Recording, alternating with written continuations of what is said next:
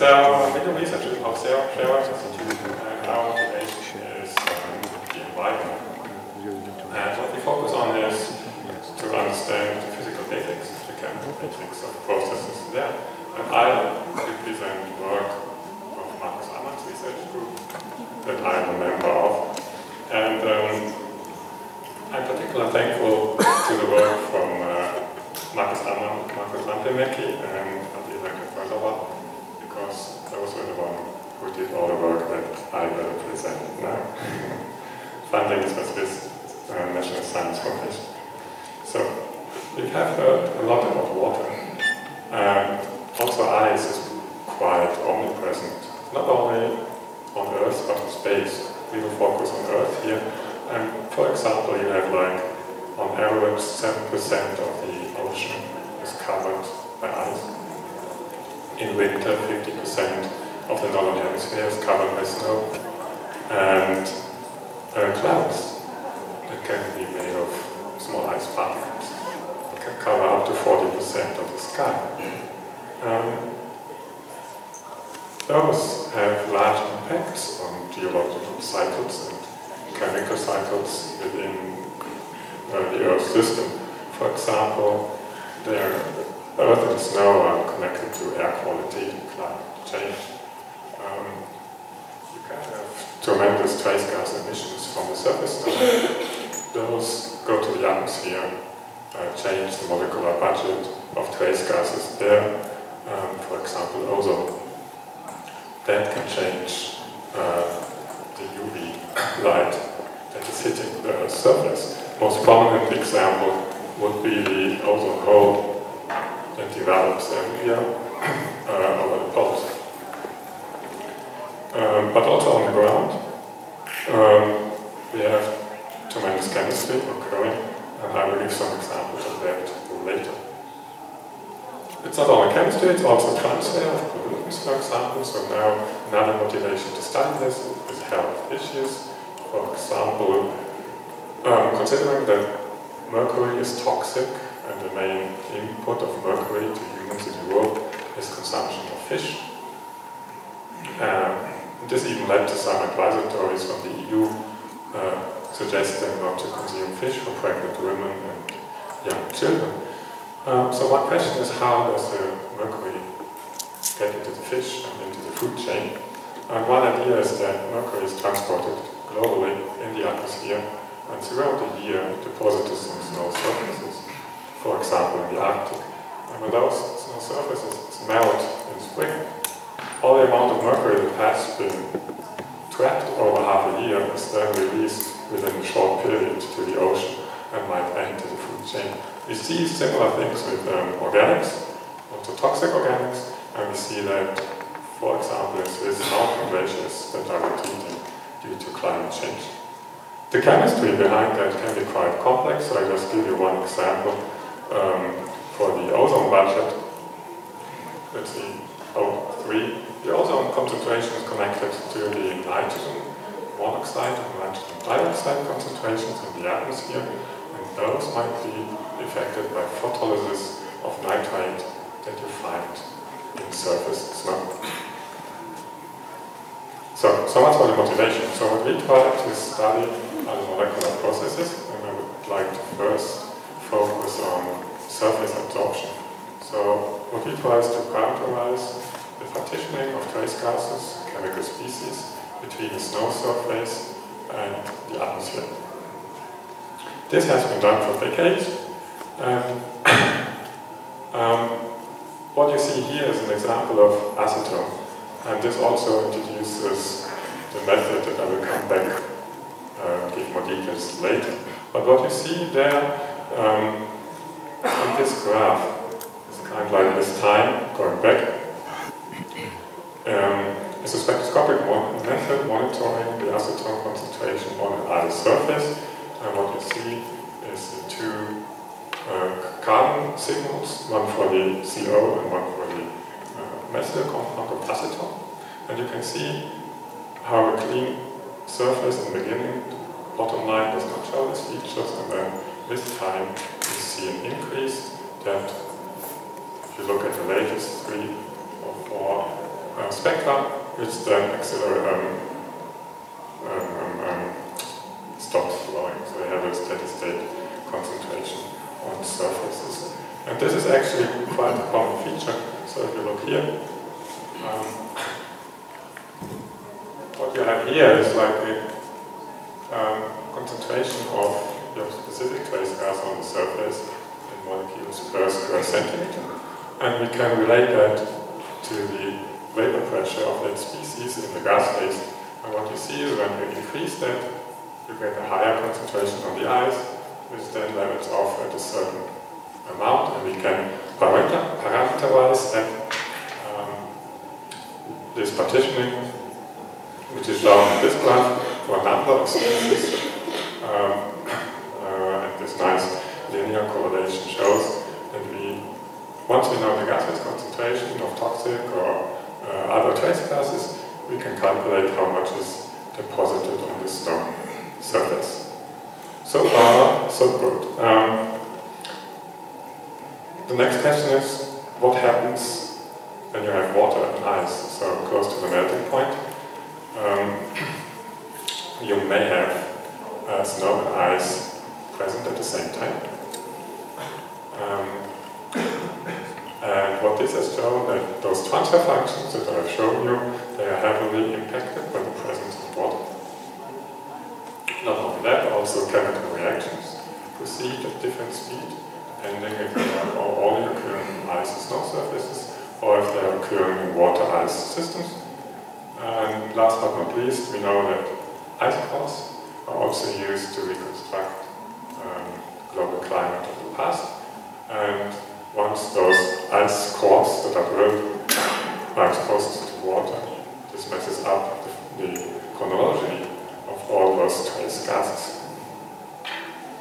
I also showed these examples of water briefly because now we go into the details that we have been dealing with in the last few years. And this is how does actually the interaction on a molecular level between ice and trace gases happen, and is that similar to the interaction that we have in water between the trace gases and ice between those trace gases. So what we know is, if you take this as a snapshot, but you could also just take it as a picture of an ice crystal. It has a nice ordered structure. And once you move up towards the surface, you see that for the upper water molecules, the next, there are no additional water molecules to build a nice structure. So at the interface, this nice crystalline structure is disturbed. This is a common feature of all crystals. But it's particularly interested in ice because we can see this at temperatures close to the melting point, so at environmental relevant temperatures. And you see that here, that this disordered structure at the ice surface increases in thickness and also increases in its extent of disorder once you approach to the melting point. Now, the key question is, if you think of our trace gases and impurities in ice and snow, if they experience this type of structure, do they show the same chemistry and physical behavior as they do in water? Or is this still more ice-like? And we do try to probe this with the method of core electron spectroscopy. So what we do is we irradiate our sample, either water or ice, blue dot then, with photon. And this leads to the emission of electrons. There can be two types of electrons emitted. Either we go in with such high energy that we kick out core electrons, that are those close to the atomic nuclei, directly. They are emitted to the gas phase and hit our detector. Or, so this example, or we hit out the core electron, and then another electron in the valence bond replaces that one, which leads to the emission of an electron from a higher layer in these molecular electron structures. Anyway, because we're detecting electrons, and electrons do not travel very well and very far through material matter, this method is very surface sensitive. With that, we can only probe a few nanometers deep into our ice or water sample. And what we see here, so here we probe the oxygen atoms of ice and of water for comparison. And what you see is, just look at this, I mean, the water spectrum of these oxygen atoms and the ice spectrum look very different. But as you increase the temperature, you can see that the ice spectrum becomes more and more water-like. And this kind of like represents this upper layer, which becomes more and more disordered. Now, what we've been looking at is how does this water structure change when we dose, for example, nitrate, acetic acid, and acetone. So when I say dose, you have to picture this experiment. We start with a clean ice surface, and then we dose those trace gases from the gas phase. So the concentrations are very low. They cover kind of like half of this ice surface is covered by nitrate molecules, the other half is still water. And what you see is if you start with the acetone, so here you have this oxygen spectrum of clean ice, acetone and ice, and acetone gas phase. And what you see is, if you compare these two, there's hardly any difference. So, of course you have a small increase here. That's the oxygen that we have in acetone molecules. But for the oxygens of the water molecules, the ice structure does not change, whether we have acetone on the surface or not. So the ice molecules at the surface do not recognize any acetone absorbed to it. For acetic acid, we did the same experiment, and you see when we compare the pure ice to that has acetic acid on its surface, there's a very, very small, tiny difference. Now, when we dose nitrate, that's the third one. What you see here is the pure ice spectrum in black. So there's no oxygen coming from the nitrate here, and you have the classical ice spectrum, the black line. This one is a nitrate solution at room temperature. You can probe the nitrate, you can probe the oxygen, and you get this bluish typical spectra for nitrate solution. If you now do the same experiment with the ice at 230 Kelvin, so very cold, with a little bit of nitrate on its surface, you get one of these two curves. I don't remember which one is the experimental one. The other one is a mathematical then we try to reproduce the experimental results by taking 20% of the nitrate spectrum and 80% of the pure ice spectrum.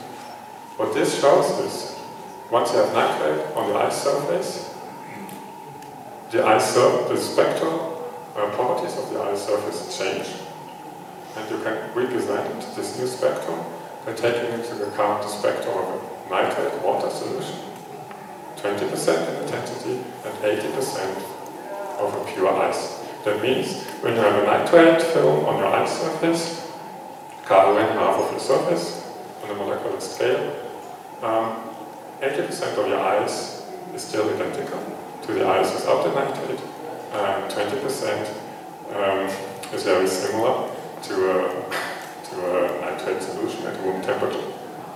What we can also do with this experiment is probing on how deep the nitrate goes into the ice. Because if you imagine that you have this disordered water-like layer on the ice surface, you might think nitrate is very soluble. If you would expose the water surface to nitrate, the nitrate would dilute into the whole water bulk, would diffuse through it. You would get a homogeneous distribution of nitrate in the sample. What you see on the ice is that we have a different concentration. So when we probe different kinetic energy, this is shown here, this represents different probing depth of our instrument. And here we have the ratio of carbon to oxygen, indicating the concentration of our dopant. And what we see then is, these are our measurements for different experiments, that we have a depth dependence of our concentration. And when we try to calculate, to simulate that, we see that the upper line would represent 2.5 nanometer, the lower line 2.5, and the one that exactly matches our experiments is 1 nanometer. And this indicates that when we expose an ice surface to atmospheric trace gases, they do not penetrate the ice deeper than about a nanometer.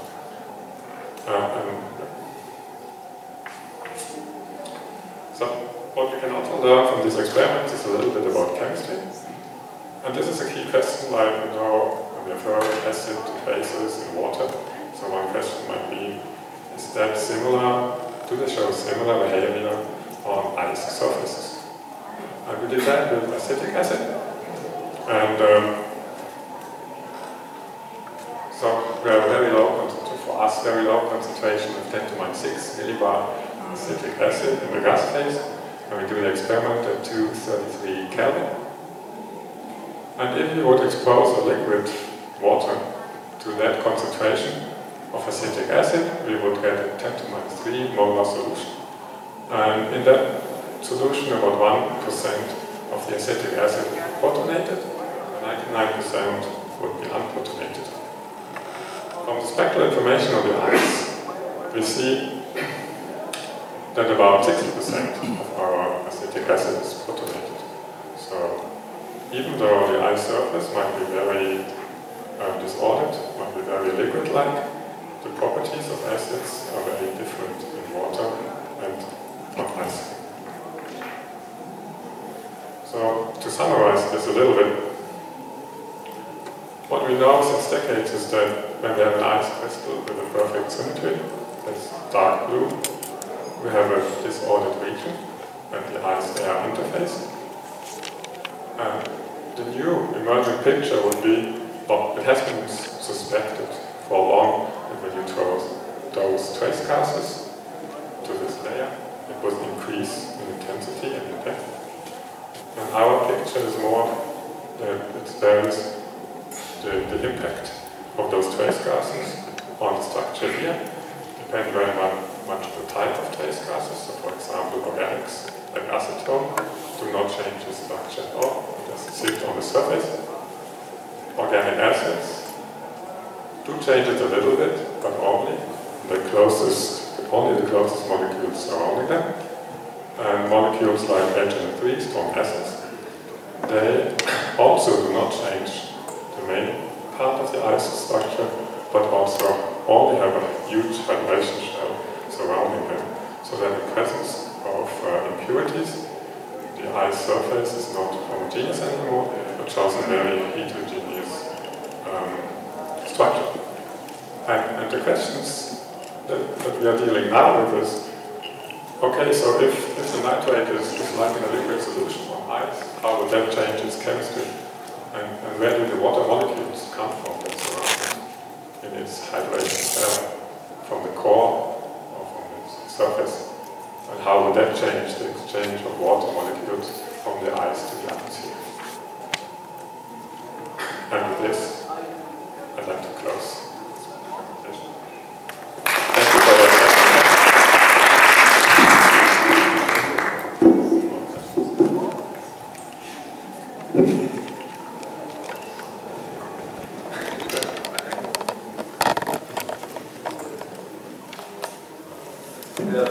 Time for 2 short questions, please.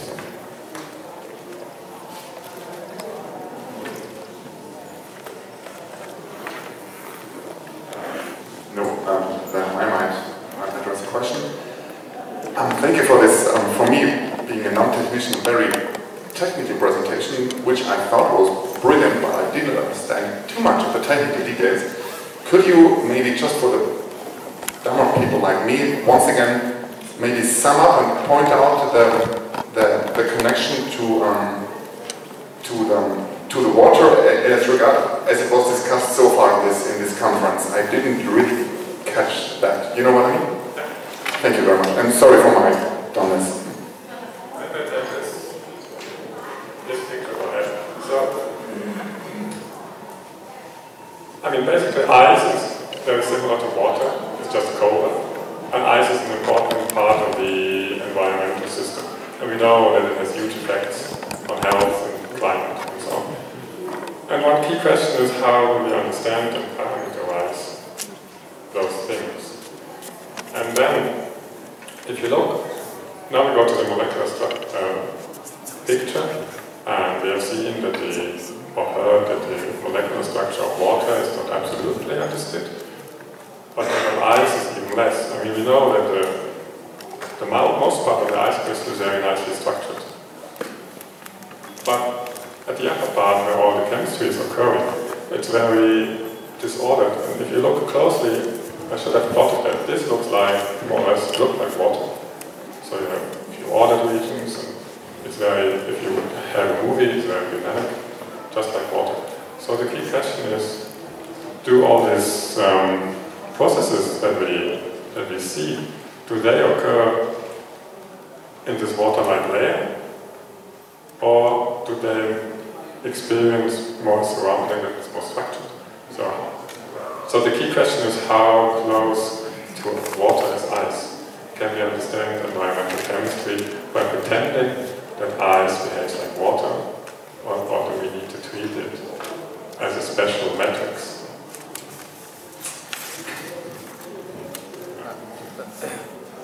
Thank you very much for the clarification.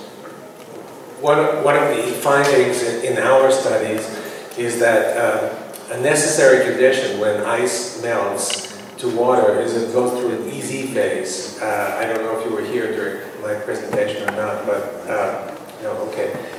Then the question is not so easy to pose. I presented evidence for a phase of water that looks like ice. It has presumably, the evidence points to a structure that's similar to ice, but not the same as ice. And we found evidence that when ice melts to H2O, it must go through this phase, just the same as when water freezes to ice, it must go through that phase. And the suggestion was that at the upper level, you have this special phase of water. Now, I'm not sure, since you haven't heard the talk, I guess I can't ask you to comment on it, but I would just suggest that you think about the possibility that having this phase plus hydronium ions at the top can explain many things, and I'm not sure whether it could explain your findings or not, but I just wanted to alert you to that.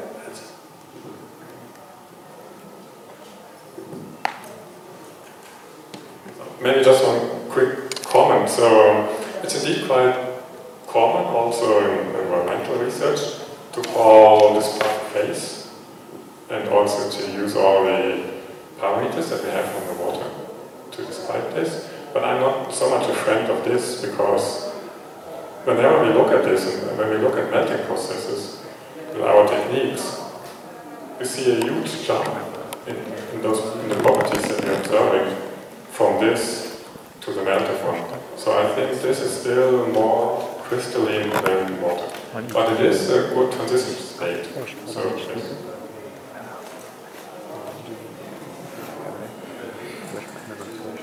Thank you. I think we should close this session and we should get back at 2 o'clock here after lunch. Thank you.